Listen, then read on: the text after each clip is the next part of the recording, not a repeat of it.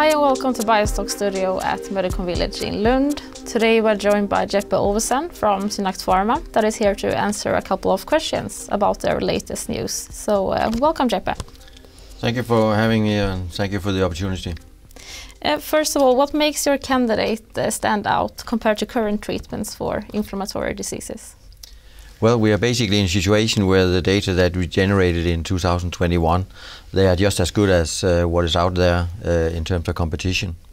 But we believe that we differentiate a lot on the safety profile because we are in a situation where our drug seems to be a lot more safe than what is out there.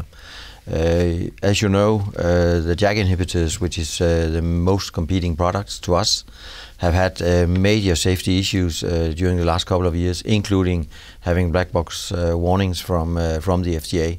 And that, of course, puts us in a situation where we are different and potentially a lot better. And you're now carrying out a rights issue of 150 million Swedish krona. What will the issue proceeds be used for? Well, basically, we're going to drive the dual strategy that we have had for quite some time. A strategy where we are driving the business development on one track, and then we're going to initiate 2 phase 2 studies that will be initiated this year and with a readout in Q3 next year. And there have been some questions about why you decided to carry out a rights issue instead of a directed share issue. Could you explain the reasoning behind this? Yes, that's for sure.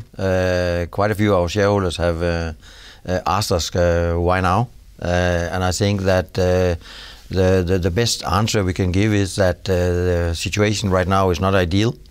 But on the other hand, we are in a situation where we're not foreseeing that the markets are getting better in the short term. And therefore we decided to do it now, make sure that we get the money and that we get them into the bank quickly, in order for us not to sit on our hands and really move the projects forward.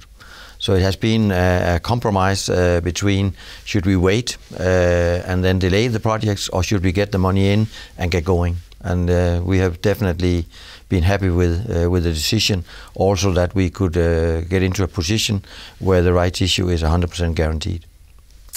You have previously communicated that you are working towards a partnership deal. How is this process going? Well, that process is going very well. It has been going on since the data point in November, December. And I can say that we are in good discussions. There's a lot of interest for our projects. But we would like to be independent of the deal making so that we can continue to drive the projects when we are in these discussions. And that is very important for us. And how do you leverage the feedback you have received so far in these discussions? Well, basically, we get, of course, a lot of take-homes from these discussions. We're also learning as we go. But we have been doing these deals for quite some years.